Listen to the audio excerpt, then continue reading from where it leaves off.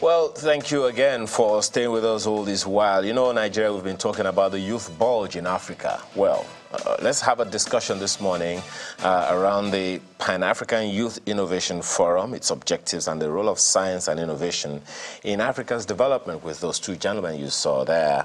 Chinudum Ewuzie is MBA Director, Lagos Business School. Thank you so much for joining us. And he's here with Dr. Bosun Tijani, co-founder, Co-Creation Hub, Nigeria. Thank you again for being here with us. All right, so first of all, perhaps a good place to start to be to tell us what this whole thing is about. Dr. Tijani. It's a gathering of some of the brilliant minds on the continent, but those based in Nigeria, with a very special somebody that we all know, who is a massive inspiration to all of us all over the world, someone that has been committed to putting his resources and time into making our world a better place. And the idea is, how do we come together to talk about the future of the continent and how we can inspire more young people to innovate and help us solve significant problems using science and technology. Well, so Uzie, this is not the first of its kind in Africa. Obviously, I've seen some others, Kenya and a number of other places. There must be a reason that the Lagos Business School is partnering in this venture. Well, yeah, I mean, so at LBS, typically we focus on creating programs, but one of the things that we also do is creating platforms. So this is a platform for like minds to come together and discuss these issues. So we're looking at different perspectives where, I mean, he has spoken of a global leader who is coming to talk about it. We're also going to be talking with him. We're also going to be speaking with Professor Chris Ogbiti. So you see, it's a combination of practitioners, international, domestic, and of course the academia to discuss these issues. I'm wondering what you're looking forward to about, the participation of this great global leader. What will your platforms be leveraging on? Is it investment, and what are the expected outcomes? Dr. Ewuzie. Well, so the expected outcomes, of course, first will be knowledge. It's important that at this time we step in and begin to talk about this matter. So the industry has grown. I mean, science and tech has driven a lot of innovation in Nigeria and Africa. But the question now becomes, how do you turn these things into businesses, sustainable businesses? And that's the question that we're trying to answer. So we're trying to answer this question through bringing these people together to discuss core things: knowledge, investments, partnerships, platforms, and networks. So that's the kind of thing we're going to have. So knowledge discussions of businesses, how you can build sustainable businesses, what are the platforms that you need, how much money do you need, how do you access financing, and basically how do you build a sustainable business. So in terms of investment, are there any agreements that are possible outcomes, not just in Lagos now, but that would dovetail to other subnationals in the Federation? So the way it's going to happen is that we're going to get members of the ecosystem. Now, members of the ecosystem includes, of course, people such as Bosun Tijani here, but also investors who are also going to be coming together. So it actually depends on people who attend the program. There are going to be a lot of opportunities to get investment. So yes, there will be. Mr. Bosun, I'm interested also in what you do. It's exciting to see those young children in those spaces, learning with Lego in an unrestricted environment. But how fast are we moving in terms of replicating those learning spaces in public and private institutions of learning, particularly early child learning institutions in public and private schools in Nigeria? No, it's a fantastic question in the sense that if you look at the trajectory and growth that we've achieved within science and technology in the last probably 12 years on the continent, and also in Nigeria as well, you see that it's been proven that this is a space that we just need to unlock more opportunity, and it can take us on the path to significant productivity. But the question you ask is always the challenge, right? So you can do it for a small bunch of people in Yaba, or you can set up something fantastic in Lekki. How do you scale those kind of interventions sustainably across a country like Nigeria? And that's the big question, and that's where innovation comes to play. That's where we need the best minds in our country, but also continent, to be thinking of not only creating, but creating to ensure that we can bridge the gap between those who have significantly and those who don't. But also, it's also a big issue around profitability as well. So how do you create for society without just not focusing on just profitability, but also driving impact, striking that balance is where, you know, the core of innovation is. So what recommendations are you making as a professional in the field? I think the recommendation is that it's about time, and I hope that this time around that we can see progress, that it's about time that we prioritize the role of science and technology as a people. You cannot drive productivity without these things. Channels can be the greatest it can be without technology. That's the fact. Agriculture in Nigeria can't be what it should be without technology. Transportation cannot be better without technology. So we need to understand that for us to drive the productivity level that we want to see in our economies, technology and science is important. Well, Mr. Uzime, Bukola asked you about you know, the takeaways, the outcomes. You've talked about the outcomes has been knowledge, but then, hey, we're in Lagos, Nigeria, the smallest geographical space in the Federal Republic of Nigeria, but we have 36 states. Some of them like 3 times, 4 times the size, even though not the same in population. How do you see the outcome of this knowledge scaling all across the nation? Well, first is the reach. By design, the program is hybrid or online. So first and foremost, of course, is that we're going to be broadcasting this event across the whole world, across Africa, across Nigeria. Second is, like I always go back to the members of the ecosystem who are coming, okay? So yes, we're talking about knowledge, but like I said, there are all other opportunities, such as investment opportunities that can happen there. Because imagine everybody's coming together. Everybody's coming, Bill Gates, LBS, CC Hub, investors, ecosystem players are all coming together for one event. I'm also going to be having the same kind of discussion.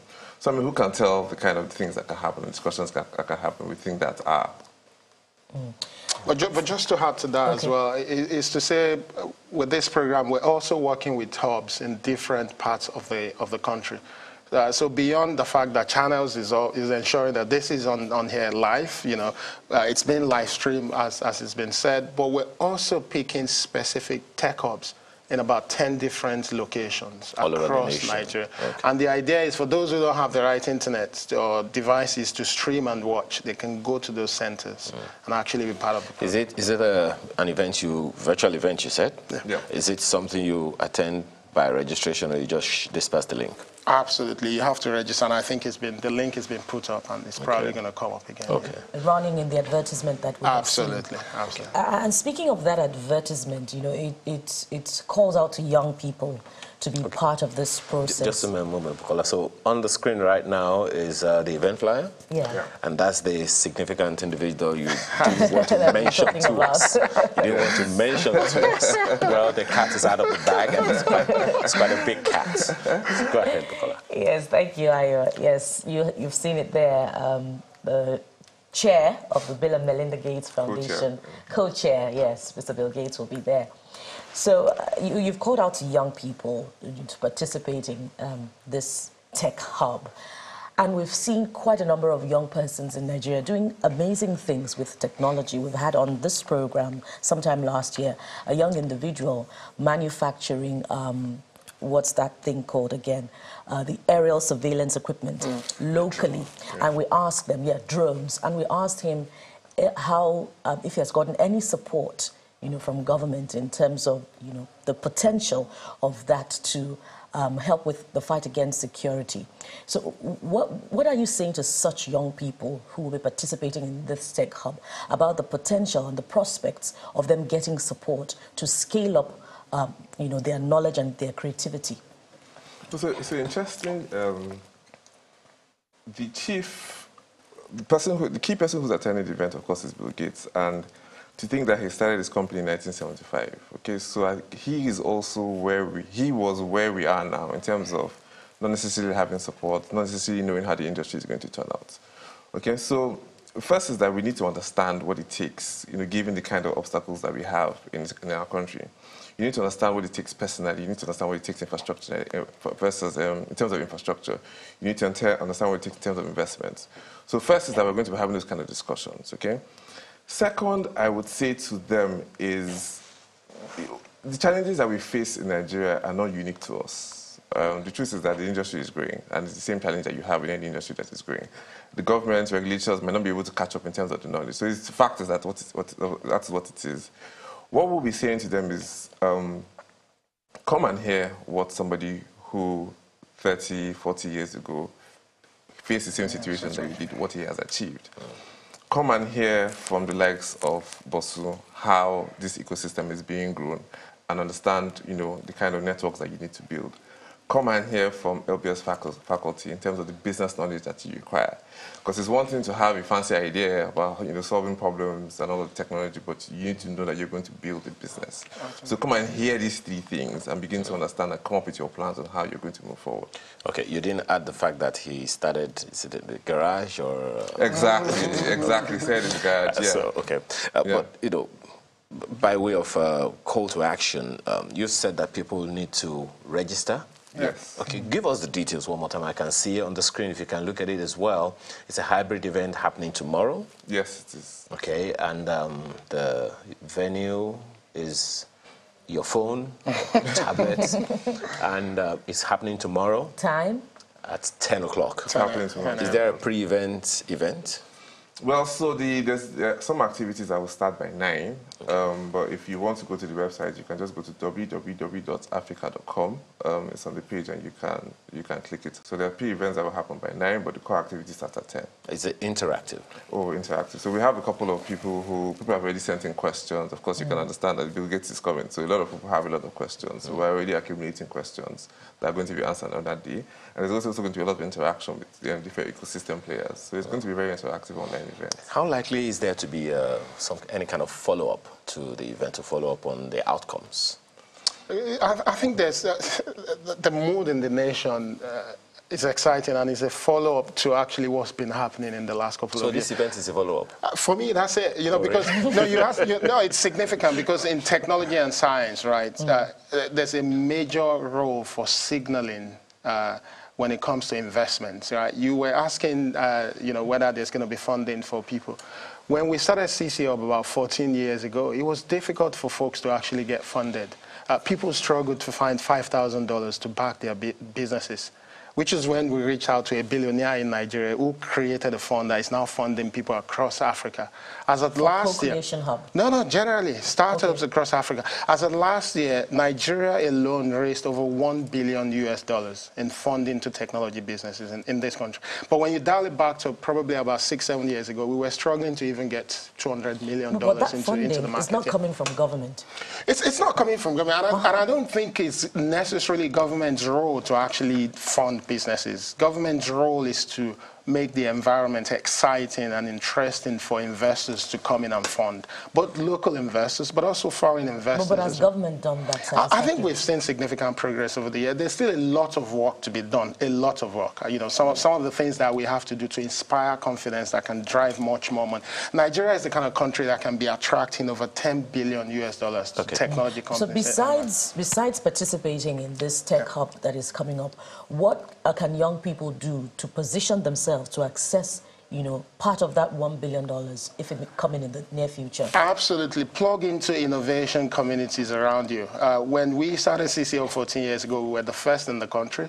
Today, I think Nigeria has over 150 tech hubs all across the continent. It's about being part of that community. That's where serendipity happens. That's where you gain access to resources and know-how on how to build businesses, but also how to scale them and make them sustainable as well. And I think most importantly, it's also how you actually gain access to funding. Now, talking about, startup and all of that, how does the startup law recently signed, how does it play in this? Let me start with you, Mr. Uzie.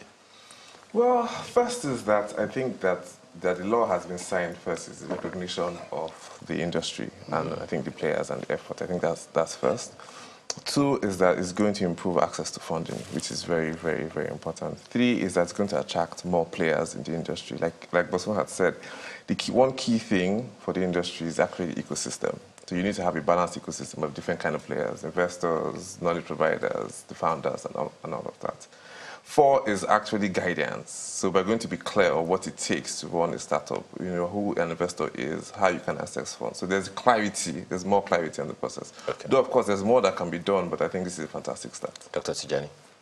I think the Startup Act is also accepting that something is happening and we need to create the right policies and regulations to back those things up. Because innovation, as you can imagine, is expensive. You have to be extremely intentional. So the normal laws of doing business doesn't necessarily support innovation. Innovation is not entrepreneurship. I always say this. But innovation cannot be completed without entrepreneurship. That you're a businessman doesn't, or woman doesn't mean you're actually innovating. So the laws and the policies that you need to drive innovation has to be intentional. And I think that's what the Startup Act is about. It should be part of a larger conversation. However, if you go to more serious countries, you'll see them have what they call the National Innovation System. So your Startup Act needs to be part of that. So there's still a bit of more work for us to do in strengthening that innovation systems that doesn't just limit support to startups, but also support large companies, micro businesses to be able to innovate. Because when we see more people innovating, we're going to be able to solve our problems. So many questions to ask you, really, because it's always exciting for me. I'm recruiting her as well along the line. When it comes to SMEs and young people, because that's the future. If we do not prepare for the future before the future comes, we're definitely in trouble. For now, we have to thank you very much. But before we go, quick information about that event again. Venue, date, time. And the how to register. Okay, so the event starts at 9 with some pre-activity, but the main activity starts by 10 a.m. We're hosting Bill Gates in partnership with LBS and, of course, CC Hub to host the Youth and Innovation Forum. To log on, so we have the adverts going on now. You can log on to www.africa.com and you will see the landing page and you can click it and you can register. So the event is primarily online. You are moderating the event. I am, yes. What should we look forward to? I think a unique opportunity to dive into the mind of a great achiever, high-impact creator. You know, what does it take for you to dedicate your life to solving society's problem? I think that's unique, and we need more people on our continent thinking that way. So this is a unique opportunity for us to learn from him. For those who might think, hey, Bill Gates is American, will he really understand the African context? What would you say to that? This is one of the few people on earth that's dedicated the last probably 15 or so years solving serious problems in Africa, traveling across the continent, trying to help understand how to improve healthcare, education, you know, provide better opportunities for us to be able to, you know, maximize the opportunities we have in agriculture. I don't think I need to answer that question. That needed to be put out there. But Mr. Uzie, we're talking about young people. Not a very patient population, and not a very tolerant population when it comes to something that doesn't sound like what we want to hear. We will respect Bill Gates, but then when he has left, how do we ensure that the learnings are sustained both in their hearts and in their localities, since it's going to be happening all over the nation? That's a good question. And we understand that one event is not going to solve everybody's problems. Thank you for noting that. Yes. So there's a whole sequence of activities we're doing with all the partners. Okay, so we at LBS, we have a series of programs, follow-up programs that we've planned after this. CC Hub also has that, and there's a lot of collaboration that's going to happen. Let's not have the expectation that you're just going to come for one event, all of a sudden $1 million is going to enter your pocket. That's not going to happen. But you're going to start a journey which will be continued by LBS and CC Hub. Will there be any form of, what's that word you used the other time? You use a lot of words. Demonstration of existing technology or innovating technology in Africa? Will there be any such thing? Some guy who came up with an electric car, the drone that she mentioned, is there any such plan? Not for this event. I mean, that's a good suggestion, but not for this event. So this event is really focused around experience sharing and meeting people and creating a network. And like Boson has said, we're speaking with somebody who has done it 40 or even more years ago. So he is, where he was then is probably where many of us are now. So it's good for us to really hear from him. So, I mean, all those other events where we can have demonstration, now which will come much later. Now you have to pay for that consultancy. Well, interesting. Is there any promise of reward for, an outstanding presentation of technology that solves, society's problems at this event? Well, I will speak, but I think Bosu would also be good to answer that. Not at this event, no. Okay, we're not going to be demonstrating ideas or innovative products. We're going to be listening. We're going to be asking questions. We're going to be learning. We're going to be equipping ourselves with the knowledge and the skills to move forward. So not at this event, no. Okay. Yeah. But I think I mentioned earlier. So this event is part of in my mind, a bigger agenda. If you look at it that way. Okay. You know. Mr. Gates met with the president.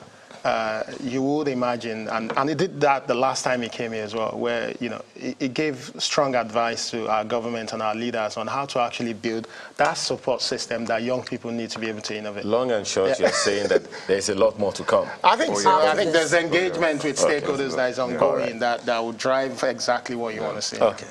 This event is about advancing Africa, unleashing the power of youth in science and innovation. We have to thank you so much, gentlemen, for being here. I usually joke that once you have white hair, you're no longer a young man. But hey, we disprove that. Chinedu Ewuzie is MBA Director, Lagos Business School. He is here with Dr. Bosun Tijani, co-founder, Co-Creation Hub Nigeria. Thank you, gentlemen, for being here this morning.